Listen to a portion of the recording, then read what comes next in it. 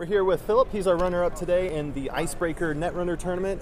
Congratulations. Tell us what you thought of the game and the first time out.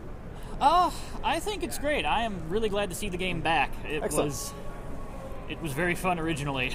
And so I take it you played the first iteration? Yes, I played the original Netrunner. I can't recall if I was playing when it was actually in print or not. Okay. And what did you think of that one as compared to this one? The card pool is a lot smaller in this one because Sure. it just came out, so that'll get better as the expansions go along. So right now there was not a whole lot of options for the deck building. Right. But I do like how it's been kind of slowed down because all the agendas are all smaller, so it takes longer to score the agendas.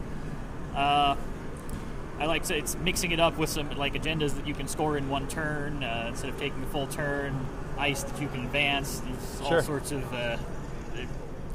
interesting themes that it'll be nice to see played on in the expansions. Cool. And what did you like? Did you like running? Did you like playing as the corporations? What's your favorite? I think this was the same way in the original Netrunner.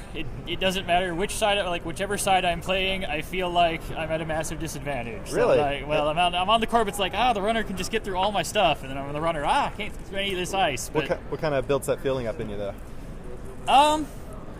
Well, mostly Is it the uncertainty of what they're doing, or?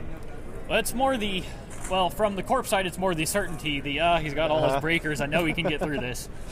From the runner side, it's more. Yeah, from the runner side, it is the uncertainty. It's the if I spend all my money on this thing and it turns out not to be an agenda, then I'm going to lose. But And are there any factions on the corporation or runner side that you prefer? I played the Haas Bioroid in this tournament, and I did like them. I liked that it felt like all their ice was solid, unlike some of the other factions, and they had pretty good bit gain with the Beefcake campaign guy. Awesome. On the runners, I don't know. I like the Shapers the best, but not as big of a margin over them. Cool. They all seem to be kind of doing generic runner stuff, and she looked like she was going to do it best. So all that said, is there anything that you're looking forward to see coming out in the future releases? I would like to see more transactions to go with Wayland's ability, more viruses to go with Noise's ability, more deck search for the runner. I'm sort of hoping for. Yeah. Kind of missing that.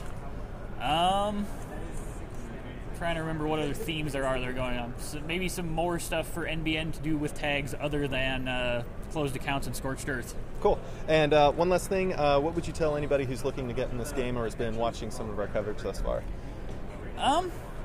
It is a good game, assuming that you have the availability in retail soon, because I know it's sold out here. Sure. So I would suggest you pick it up. It's a good game. More players playing Netrunner is good. That's right. Well, thanks so much, man. Congratulations again, and good luck to you in the future. Okay, thank you. Thank you.